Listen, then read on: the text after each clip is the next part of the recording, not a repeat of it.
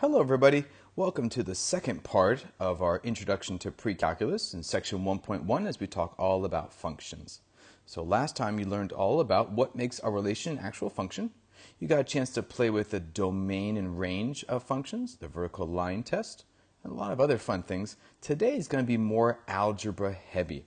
We're going to talk about what a function is in terms of algebra, how we can play with it, and also how can we find functions looking at a graph. So this is section 1.1, part 2. So continue where we left off. In general here, friends, for functions, we can really just plug in anything we want, whatever we want for x. That's our input, no matter how strange it is. Because really, functions are kind of like a placeholder. And here's what I mean. If I take this function here, f of x equals x squared minus 4x plus 7, x is our input or domain, and f of x is like our y value or output or range. We can really plug in anything we want for x. If, for example, I want to say, well, what would f of 3 be? Meaning, when x is 3 and I plug x back into my function, what is the f value or what is the y value when I plug in the x value of 3? But remember how I said it's like a placeholder? Here's what I mean. If I ask you, what is f of 3? Well, 3 goes in for all of the x's, right? So this would be f of 3 equals, well, let's use our function here. What goes in for x? 3 squared minus 4 times 3 and plus 7. Notice there's no 3 at the end because the 7 doesn't have an x attached. So it's just plus 3. All right, well, let's keep going with that. What would f of 3 be? Let's simplify this, friends. We get 3 squared, which is 9, minus 4 times 3 is 12, plus 7. Oh, I've got some addition and subtraction. If you're like me, I like to put all my additions together, and then I'll do my subtractions at the end. It's just easier on my brain. Maybe it is for you too. All right, 9 plus 7, and then minus 12. Good. So you know what? In this function, f of 3 is 4, meaning when I plugged in the x value of 3 into my function value or my y value is 4. F of 3 is 4. So let's try plugging in different things. Let's look here on the bottom. Can you use the same function up here? And again, think about using the function like a placeholder. Whatever you're plugging in for x, it goes in everywhere for all of the x's, folks. Let's do one more together and see how we do. Can you find for me f of 1? Again, 1 is the x value, and you're going to find out what is the f or y value when you plug in 1. Ready? So this is going to be f of 1 is, x is 1, right? All right, 1 squared minus 4 times 1 plus 7. Okay, how about 1 squared is 1 minus 4 plus 7. Remember that little trick before when I put all my pluses together? So 1 plus 7 minus 4. And there you go. F of 1 is 4. Now, it's a kind of a cool coincidence that f of 3 was 4 and f of 1 is 4. But like I said, that's just a coincidence. All right, can you pause the video and can you try number 2? See what you can do about number 3. This is interesting. What's that 2 doing out in the front? What does that mean? When do you do it? And then how about 4? How strange is that? F of p? And then 5 will be really interesting. All right, try at least number 2, maybe 3, and we'll catch up in just a second. All right, welcome back, friends. Let's try f of 2. So for number 2, f of 2, again, placeholder, right? F of 2 should be 2 squared minus 4 times 2 plus 7. Okay, that should be 2 squared is 4 minus 4 times 2 is 8 plus 7. All right, that would be, again, 4 plus 7 is 11 minus 8 is 3.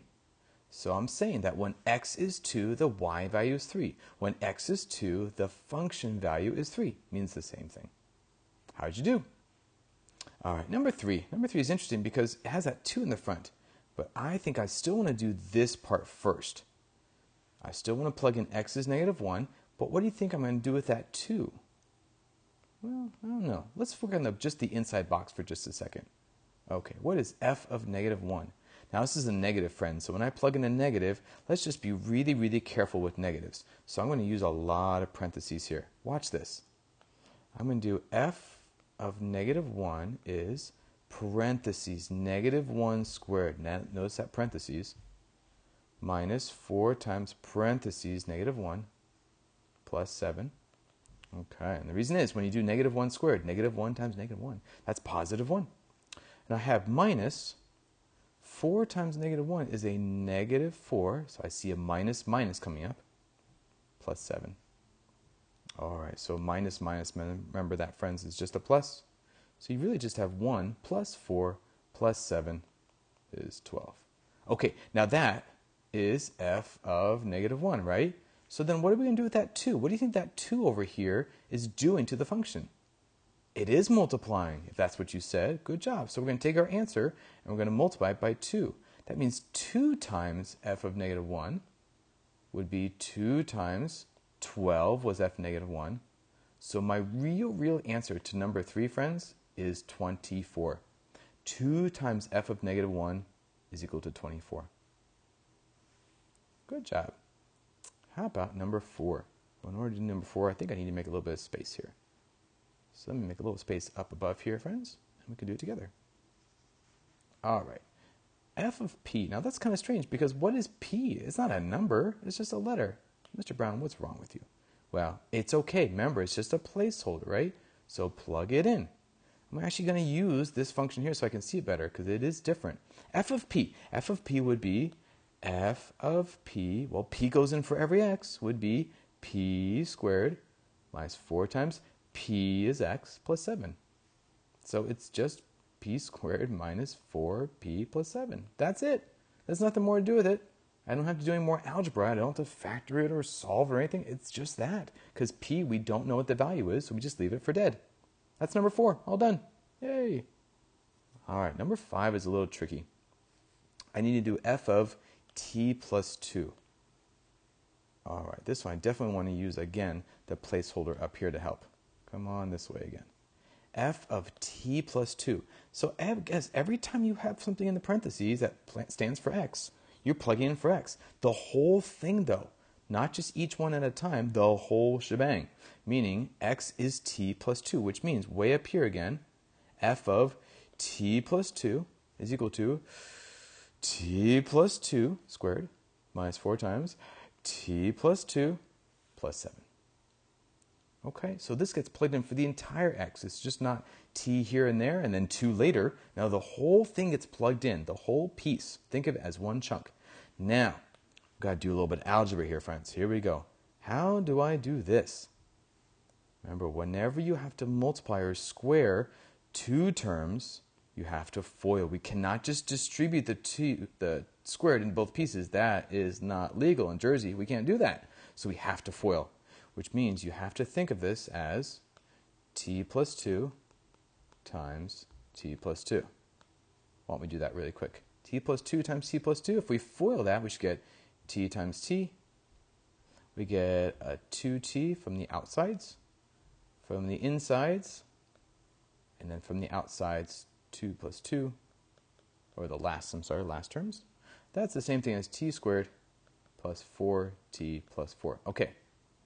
Wow, that's some algebra there. That was just this piece right here. Let's keep going. This piece here is negative 4 times t plus 2. Notice that negative 4 can distribute in. That's legal there. That would be negative 4 times t. And negative 4 times a positive 2 would be minus 8. And then we have a plus 7 at the end. Okay, should we put the whole thing together? Let me put this in a beautiful purple up here, up on top. All right, so we have t squared plus 4t plus 4. That was just this little piece here. And then we're going to add this part, which is minus 4t minus 8. That was just this piece here. And then add the 7 at the end. All right, now our job is, can we gather all of our like terms together? I see a t squared here. Cool. I see a plus 4t and a minus 4t. Oh, sweet, they're opposites, so they cancel each other out. explosive, and exciting. Pre-calculus. All right, how about our other leftover terms? We have a plus 4, a minus 8, and a plus 7. That's equal to 3. Oops. Let's use our continued red here. And there you go, friends. The answer to number 5, after all that sweat and tears, is t squared plus 3. Notice the algebra on that. That's the important thing I want you to know for number 5, because that's going to lead into the next thing. It's going to be tough too in a second. That's going to use a lot of algebra. Okay? Just to review, number 1 was okay. Number 2 was okay. Number 3 was a little tough. Had to multiply the 2 at the end. Number 4 was actually easier than we thought. We just plugged in p. But number 5 was a tough one. So make sure you put a star next to it or circle it. So if you need to come back to it, you can. Okay, so functions are great. Like we said, we can plug in anything we want. It's just a placeholder, and that's when we do the algebra. But let's take a break in a second. Can we actually plug in x values and use a graph? All right, this is the function y equals f of x. That's our function. It's a y equals. It's also f of x equals. It means the same thing. And our questions are here on the bottom, friends. What are each of those equal to? Now, if you remember, just like before, the number inside the parenthesis is the x value. And what are you going to give me? The f of x value. So you usually plug into an equation. Oh, but wait, there's no equation here. There's a graph. But that's okay. Remember that f is the same thing as y value. So when you plug in the x, you give me the y. Ready? Here we go. All right, for part A, I want to know what is f of 2. Meaning when x is 2, what is the y value? All right, well, let's go to our graph over here. When x is 2, so I'm looking along the x-axis here. Here's where my eyes are looking. X is 1, x is 2. All right, when x is 2, let's go up to our graph, because our graph is upstairs here. Up to our graph, right there. There's our graph. We're hitting at x equals 2. What is that corresponding y value? There we go. So f of 2, when x is 2, y equals 5. That's kind of the same thing as just saying the point 2 comma 5. So final answer, what's f of 2? It's equal to 5. How about part B? F of 0. So when x is 0, can you look on your graph, friends? When x is 0, what is the corresponding y value? Okay, x is 0 is right here in the middle. Go up to your graph. There it is. What's the y value there? It's 1. So f of 0 is 1, because you have the sort of xy point of 0, comma 1. You want to try the last one on your own? Good luck, guys. What is f of negative 2 equal to? Good luck. Okay, when I look at the graph and I go to negative 2, here's negative 1, negative 2. X is negative 2. Now the graph is actually below it, so I have to go down from the graph and look over here. What is that y value over here? I think it's negative 3. So therefore, when x is negative 2, y is negative 3. There you go. I think sometimes this is a little bit easier than the algebra we did before, but just get comfy doing it either way. Looking at a graph and finding the xy points, or doing it algebraically by hand. Good job. And that leads us to our last part, sort of the trickiest part that I don't think we did in Algebra 2 last year. Believe it or not, it looks scary, but this is actually a preview of calculus. I know we're in pre-calculus, but this is literally a preview of calculus, and something that's called the difference quotient.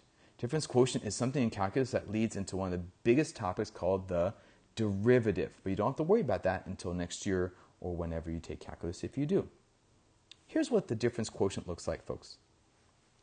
Difference quotient is this formula here, f of x plus h. You're going to plug in x plus h first. Then you're going to subtract just regular f of x function and divide by h. What is h? It doesn't matter. It's just part of the formula. Why are we doing this? Because of the algebra involved of plugging into a function. Do you ever have to memorize this? This formula here for difference quotients? This year, no. Next year, possibly in calculus, but for no, this year you don't have to. It's okay. I'll always give it to you. Okay, so let's try to figure this out, guys. Can we use the difference quotient and apply it to f of x equals x plus 4? All right, I need a new screen for this one. F of x equals x plus 4. And off to the side, let me write the difference quotient here. Here's the dq. We said it was f of x plus h minus f of x all over h. Now this is a really cool formula, and when it works out, it's so sweet. So practice this a lot because the algebra is kind of tricky here. But again, this is such a great part of calculus. That's why we're doing it a little bit this year to get ahead of it. Okay, so here's what I would do, friends. Let's do each piece at a time. I would do this piece first, and then I'm going to subtract the OG, the original function, and then we're going to divide by h and see what kind of algebra magic happens. Okay, so take the difference quotient piece by piece. Ready? Let's do f of x plus h. What is that?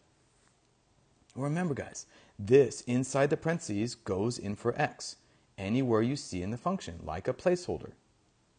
Remember, this is sort of like x plus 4. So whatever you have inside here for x, anything gets plugged in here or here. Well, hey, I'm plugging in this thing. It's a big chunk. Remember the t plus 2 we just did before? Plug this whole thing in. F of x plus h should be not x plus 4, but x plus h plus 4. Because I plugged it in. It replaced and substituted in for the entire x. You basically subbed it into the game. X plus h, you pasted it in here for x. So instead of x plus 4, I have x plus h plus 4. All right, well, there's nothing in front of the parentheses. It's not being squared or raised to any kind of power. So I can release those parentheses and say that's just x plus h plus 4. Okay, let that sit and chill. Now the second part in brown, we want to subtract f of x. Remember, f of x is just the OG. It's your original function. So we're going to take what we got over here, and we're going to subtract the original function, which is x plus 4. Notice, friends, I'm subtracting, so I'm putting things in parentheses because I know I'm going to have to distribute that negative in just a second. Good algebra practice. Okay, folks, here's what we got. Here is f of x plus h,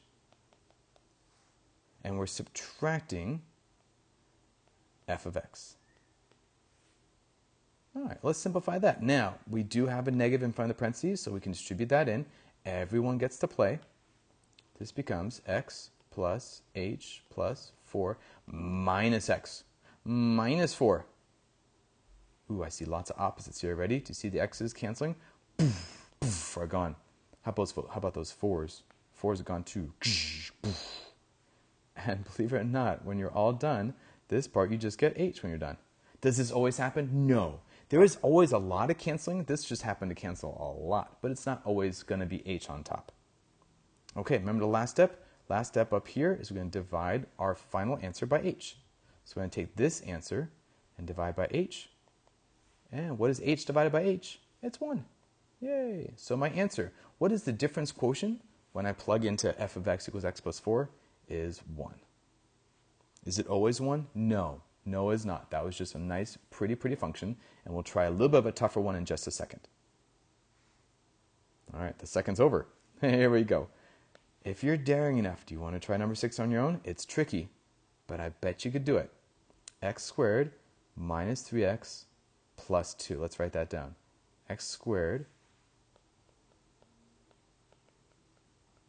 minus 3x plus 2. Let me just double check, make sure I wrote that down.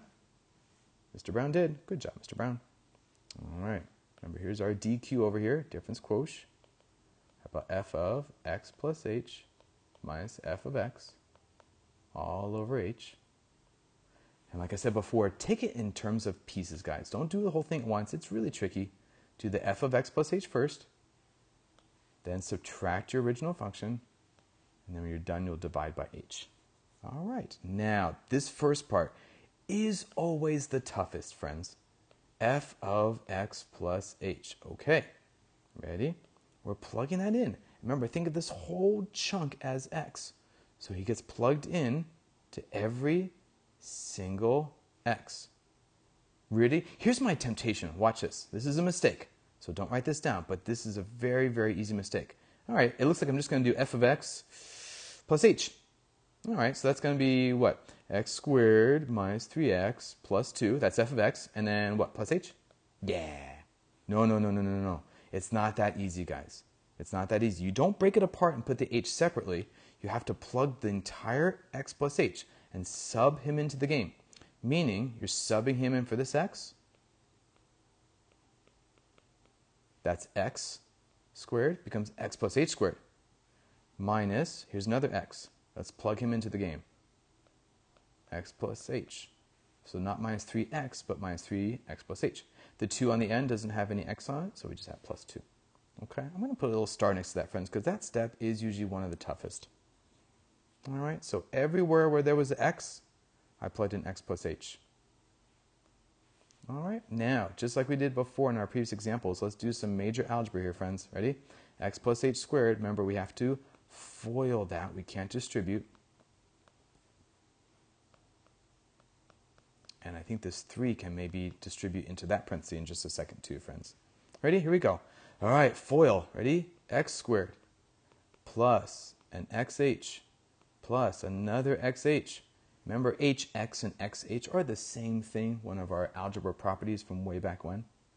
Plus our last, which is h squared. All right, I'll distribute that negative 3 into both pieces. And I should get minus 3x, minus 3h, and plus 2. I think there's a little bit of simplifying right about here. Let's see what I can do with these, friends. Ready? X squared. I've got an xh, another xh, so I've got 2 xh's. And the rest stays as is. Boy, that looks really tough. All right, so let it sit for a little bit. Now we're going to take that, and we're going to do part 2 over here. Let's take that function that we just found, and we're going to subtract the original f of x, this friend. Remember, we're subtracting, so again, those huge parentheses are so important, friends. Please don't forget. All right, I'm going to plug in just the original f of x. There we go. All right, let's see what we can do here, friends. Ready? X squared plus 2xh plus h squared minus 3x minus 3h plus 2. Nothing changes, but then where that negative goes in, here we go. Negative x squared. A negative times a minus 3x becomes a positive 3x, and a negative times a plus 2 becomes a minus 2. All right, now we got some definite canceling going on. All right, let's see. I see the x squares going. Do you see that? Gone. Oh, I see another one, 3x's. And the 2's. I love canceling in math. Here we go. What's left after all that destruction? How about a 2xh? How about plus an h squared? And I think the only thing left after that is a minus 3h. Everything else died. Do you notice something in particular? What does every term here have in common? Do you see all the h's? Then you know you're doing it right. If you see h's in every term, then you know you did it right. If you don't, then you made some kind of algebra mistake. You have to go back and double check, because the next step is really important. And the next step is what we had bottom here, was let's divide by h. Ready? Okay.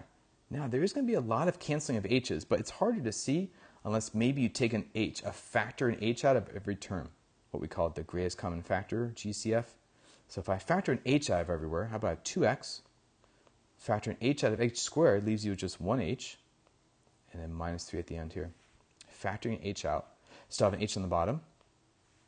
And I do that, friends, because now I can cancel it out. It's easier to see. Final answer. Ready? Here we go. What is the difference quotient on x squared minus 3x plus 2? It is 2x plus h minus 3. That is our final answer here. Boy, that was tough. How did you do? We'll definitely do a lot of practice of this in class, but you can see it takes a lot of algebra, which is why we're always saying our algebra skills need to be so solid for this class. That ends section 1.1. Congratulations, folks. You're all done.